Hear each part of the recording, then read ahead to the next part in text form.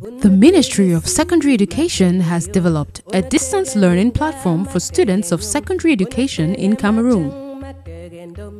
A series of lessons taught by qualified teachers for secondary school students.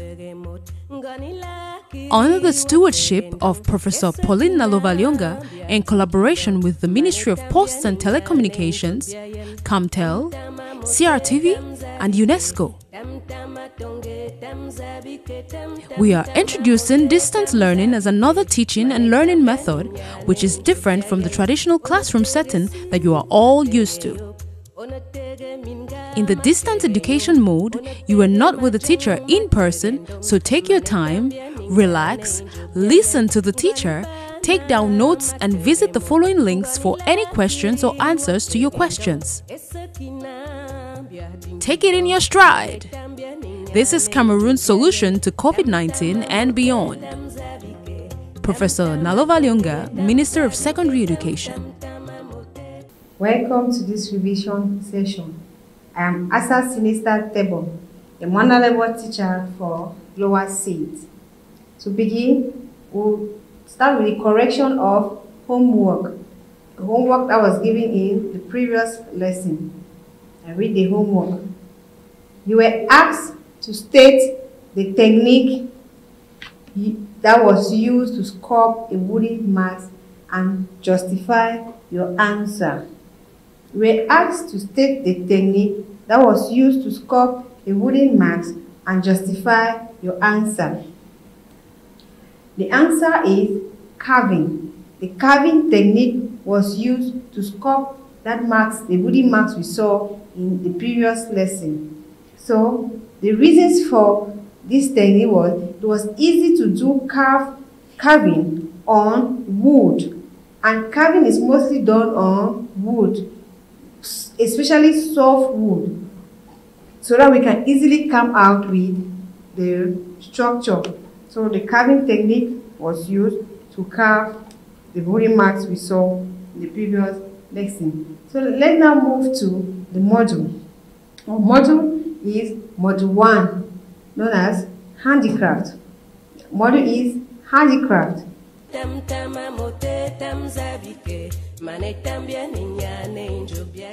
We look at the lesson under this handicraft. It is Lesson 4. Our lesson is Lesson 4, which is titled Safety Measures in Sculpting. Safety Measures in Sculpting. And we'll present this lesson following this plan. Under the plan, we'll have objective, prerequisites, examine the real-life situation, followed by the lesson content, and look at the summary of the lesson. We'll look at some application exercise, and finally we'll look at homework. We'll begin with the objective of the lesson. And what is the objective of a lesson? Students are expected to know all these, come up with solutions of all these objectives at the end of this lesson. So, the first objective will be to define keywords, define some keywords that are used in safety measures in sculpting. We list the importance of safety measures. List the importance of safety measures, followed by stating the causes of accident during sculpting and methods to reduce them. Then after, we'll look at how to apply personal protective equipment known as the PPE and other safety measures in sculpting. Right. Lastly, under this lesson, we have handling an emergency situation. How can you handle an emergency situation in a sculpting workshop when you're applying the safety rules? Let's look at the prerequisites of the lesson. Well, I want to assume or want to expect you to already understand an identification of some sculpted object. I expect you to also know the importance of plastic art, know some identification of some PPE techniques, personal protective equipment, So identify some of them and have a knowledge or the uses of some PPE. We now move to the learning activity. Our learning activity will have the definition of keywords, followed by importance of safety measure in sculpting, and also look at the causes of accident during sculpting. Then after, we'll move to the personal protective equipment, that is PPE, and safety in sculpting. We'll also look at other safety measures during sculpting, and lastly, handling an emergency situation in sculpting. Let's now examine a real-life situation. And our real-life situation will read, you listen keenly while I read the real-life situation. Your father is a sculptor, and he produces many objects from wood and metal. His activity is mostly characterized by injuries on his hands, eyes, leg when working in the workshop. How will you help him overcome these difficulties? I read, your father is a sculptor and he produces many sculpted objects from wood and metal. His activity is mostly characterized by injuries on his hands, eyes, leg when working in the workshop. How will you help him overcome these difficulties? We will begin with the definition of keywords. We have the first word there is safety. What is safety? So safety is the need to identify ways of preventing injuries during sculpting. Safety is the need to identify ways of preventing injuries during sculpting. The second word, keyword, safety measures. And safety measures are activities and precautions taken to improve or reduce risks or accident. These are measures that you take in order to reduce accident in the workshop, especially sculpting workshop. And the last keyword there is personal protective equipment. These are equipment that are worn, you put on your body, or the hands, the leg, or even the head to minimize exposure to variety of hazards or accident. Things that you put on your body, like an apron, the gloves, headset, all those things, nose masks to protect or you minimize injuries. We will now move to the importance of safety measures in sculpting. The importance of safety measures in sculpting. 1. How is it important to follow these safety measures? 1 is to avoid taking risks and engaging in any unsafe act, followed by prevent accident, injuries, and work-related illness, making workplace safer. That is why safety measures is important in sculpting. Because when you follow all these methods, you prevent accident, injuries, and other related illness. Let's continue with importance of safety measures in sculpting. We'll look at another one. It helps to follow health rules and keep you healthy. If you follow these safety measures, it will help you to keep yourself healthy and also follow health rules.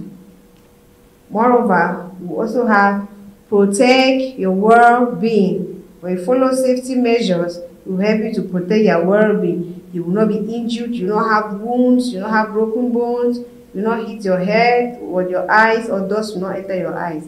So when you follow these safety rules, it helps you to protect your well-being. It also helps to perform job more effectively. In case if you put on your boots, your gloves, when working, you know you are well armed for the work. rather than somebody who is working with a bare hands or bare leg. And lastly, we have avoid lost time and increase productivity. Because if we put on all these rules, we're able to work faster and increase productivity. Meanwhile, if we don't do that, it's the vice versa. It will reduce our productivity because we'll spend more time in taking care of ourselves. Meanwhile, if we would have protected it, we will not spend more time and hence it will increase productivity. Let's look at the causes of hazards or accident during sculpting. The causes, what can cause us accident or hazardous things in hazardous attitude in a sculpting workshop. One, these are the things that can cause us accident. When you're lifting something up in the workshop, you have to be careful. That's why I say safety measures. When you're lifting something, you have to be careful. If you're tired, you have to stop work and rest. That's fatigue. If you're tired, you have to stop work and rest. Because if you're tired and you continue working, it might lead to another dangerous situation.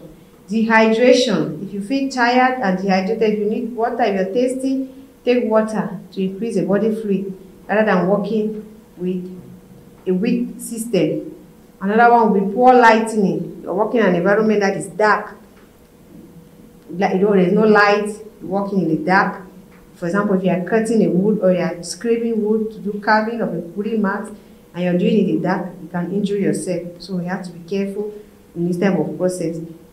Another one will be wood dust, lead-based paint. When you're working in an environment with dust, you have to be careful because this dust can get into our eyes and nostrils and we know what it can cause. Another one, you can stumble and fall. When you're walking in those type of area, you should make sure that maybe even the floor is rough so that you cannot stumble easily and fall. So when you are doing all these things, you have to be careful. Finally, another one too is stress. Move to stress. Stress, you can be stressed up, or you will stress up, you are supposed to stop work and not continue with the work. And lastly, we have injuries. If you have an injury on the hand, on the face, on the neck, whatever part of your body, you have to be careful or you stop work for some days for that injury to get healed. If not, you're causing more harm than good to yourself. We will now continue with another causes of accident in the workshop. Another cause can be inadequate ventilation and high temperature. Imagine you working in the place where the temperature is too high. You're feeling uncomfortable. You need to avoid all that. If not, it will cause you accident. Hanging wires and cables that you can pass and maybe hang your leg and all not on your body and then it can pierce you or whatever thing. And the cables that is electrified can shock you. So we have to be careful with all this type of thing. Next will be chemicals, solvent, glues and splashes. Especially glue, we know what glue can do. So we have to avoid touching this type of thing what we are not supposed to touch it with. For example, you take a glue with your hand, especially some strong glues, we know what they can do. Or when it falls into our eyes, or chemicals can work in the lab. And some dangerous chemicals and fall on you. Another one will be electric shocks. Careful with electric shocks in the workshop. Burns or fire, or using sharp objects. You have heat, has strokes, noise, too much noise, the noisy environment, and finally stress. Let's now move to methods of reducing these hazards. We have had all the hazards above. We want to look at the methods in reducing hazard. The first method here will be you have to wear your personal protective equipment. We have mentioned the personal protective equipment that you need to cover the personal body parts like the hands, the eyes, the head, the leg. You can report any problem. If you're working and not feeling comfortable or any machine is bad, things like that in the workshop, you have to report. Look another one, you follow by proper lift and handle heavy object. Want to lift an object, don't just take it anyhow. You have to be careful. You have turn off all machineries after use. That's another important method. When you finish in the workshop, you turn off all machineries after use. Followed by locate and identify all emergency related features in the environment, e.g. first aid kits, eye wash stations, fire extinguishers, emergency phone numbers. When you're working in the workshop, you have to make sure that you have identified all these things and where they are, so that when in case of any accident or fire breakout, you know where to get a fire extinguisher. So those are some of the methods that are used to reduce hazards. And so we want to look at personal protective equipment and safety during sculpting. Let's go. We want to move chronologically to the personal protective equipment, that is PPE, in a sculpting workshop. And first, we'll start with gloves, fingers. We have gloves, finger guards, arm covering. These ones, we use them to protect our skin from cuts, chemicals, and thermal burns, and why not punctures. Some of these things can destroy also. They do work in a workshop. So we need to put on all these to protect our skin from chemicals and thermal burns. We also have hard helmet. Hard helmet.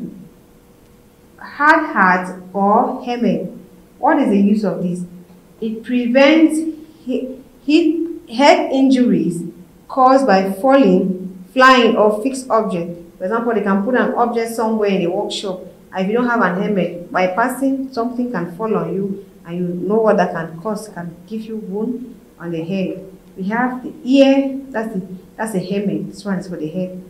We have the ear plug or muff. The ear plug, it helps from exposure to excessive noise. It helps to prevent you from exposure to excessive noise. You wear it on your ears to protect the ears from excessive noise when working in a workshop, especially with filing machines and others. The third PPT equipment is the face mask. You all know what a face mask is. See, either a shield, a respirator. So it prevents us from inhaling dust. A nose mask prevents us from inhaling dust. You cover our nostrils, our mouth, prevent us from inhaling dust, fumes, gases, or spray toxic substances and full face protection. You can also wear a full face protection mask to protect ourselves from these gases or dust in the workshop. Let's continue with other PPT equipment. Another one here we have the eye protection. Eye protection, you can put on a goggle and wearing shields, like I'm putting this one. You see on the diagram, you have a goggle, this goggle, or a wedding shield. While you're doing wedding, you can put on a shield like what this one is putting on. This eye protection is help to protect the eye when mixing acetic acid and burnt lime or pouring benzene during casting. When you're doing casting, when you're molding a solid material to become liquid, while pouring it, some of the liquid can splash into the eye. So we wear it to protect our eyes from these materials. Another PPE material is to protect our leg. We have the legging, foot guard, and safety shoes. This is another material, another safety equipment to protect our body. It is the boot you see here. To prevent falling, we wear a boot. It will prevent you not to fall easily or roll on sharp objects, especially when the floor is wet. It will help you to avoid all that. These boots too can also help us to protect our feet from electric shocks. That's why they are good for us to put on shoes while working in the workshop. Let's continue with another PPE equipment, the body shield. The body shield is like a jacket, an apron, a lab coat, overall, full body suit that can protect your body from splashes. You're pouring the chemicals, you say, can protect your body from splashes, can protect your body from little wounds in the workshop, protect your body from dust. All those you can use an apron or a lab suit. You will now move to other safety measures. These ones, there are ways used during techniques of sculpture.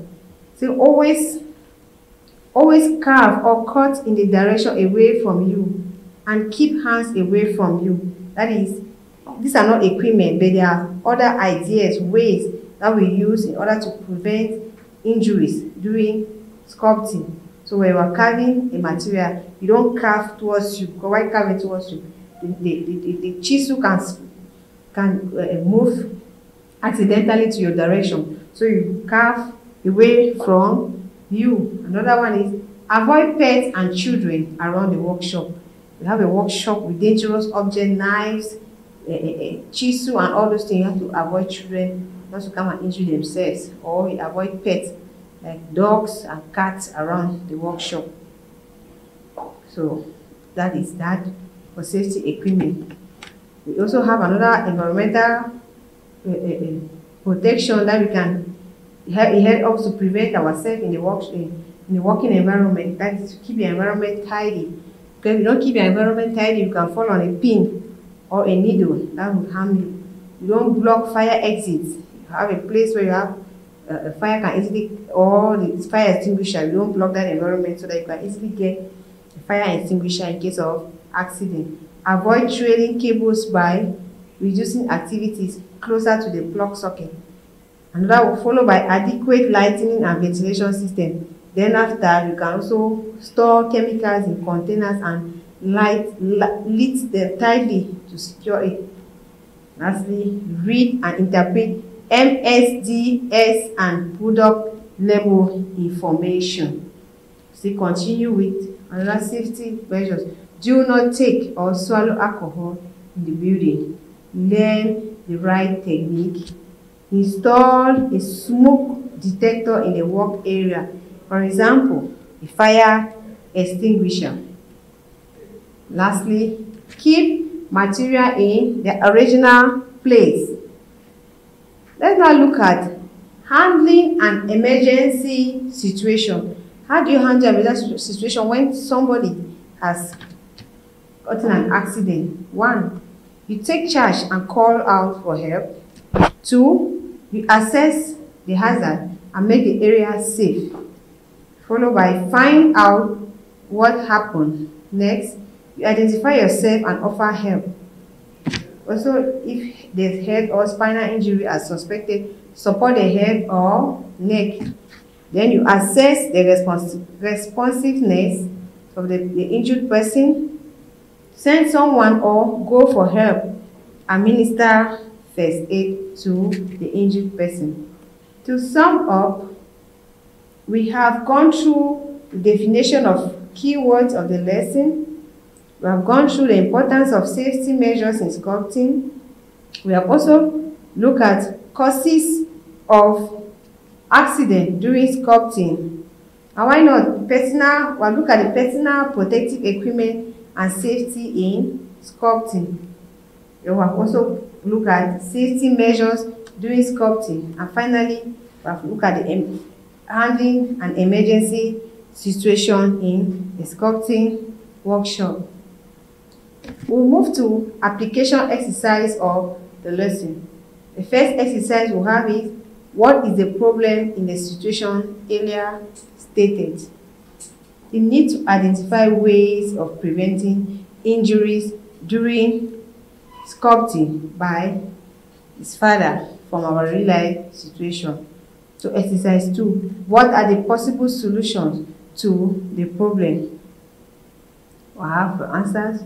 To prevent these injuries, you wear gloves, you wear goggles, you put on boots and hearing aids. What is the answer? What are those possible things that the father can put on to prevent injuries? We have gloves. Gloves, we mostly wear them on the hand. We have goggles. We have, or you can put on boots and hearing aids to avoid injuries in the workshop. Exercise 3. Which device is used to protect the following body parts? We have had that in our lesson. Exercise 3. Which device is used to protect the body from injuries, from the following body parts? For example, our hand. Which device do we use to protect our hand? Main mention is the glove. We use a glove on our hands to protect it from injury. Our eyes, we use goggles. Our feet, we use a boot or hard shoes on our feet. And the fourth one is entire body. What do you use in protecting your entire body? We said we use an apron. So these are the answers for exercise 3. We have a hand glove, we have eye goggles, foot covering or a pair of boots, and then we have an apron. So let's look at exercise 4. It says, identify the following PPE equipment. We look at the equipment A, B, C, and D. The first equipment is hand gloves. The second equipment is goggles on the eyes. The third, a pair of boots and an apron. Exercise 5. What are the causes of accident in a workshop? What are the causes of accident in a workshop? We have 1, carelessness, ignorance, not respecting the rules, followed by improper clothing, and using unsafe material, using material that are not safe. So we have, these are the causes of accident. If you're working in a workshop, you are not careful, you can have an accident. If you are ignorant about safety measures, you have an accident. If you don't respect the rules, you have an accident. If you do improper clothing, if you're not wearing your apron or your lab jacket, you have an accident. That you are not using unsafe materials. So all this we have to be careful in order to avoid accident in the workshop. So in the course of this lesson, we went through the following references. We use a dictionary and other important sites to get our lessons done. So you can also use these references for further research. Homework. Your friend is going for a training on how to make a wood mask. What are the safety measures you advise him or her to follow at the workshop? I read again. Your friend is going for a training on how to make a wood mask. What are the safety measures you advise him or her to follow at the workshop? We have come to the end of our lesson. Our next lesson will be on process of making a wooden mask. Next lesson is process of making a wooden mask. Unatege si matege yop, unatege minga matege nyum, unatege majang matege ndom, manetambia ninyane injobia yen, ngani bana matege mot, ngani lakiri watege ndong, esekina bia dinkido, manetambia ninyane injobia yen, tamtama mote tamzabike, Tam tonge tam zabike tam tama mote tam zabike mane tambia ninyane injobia yen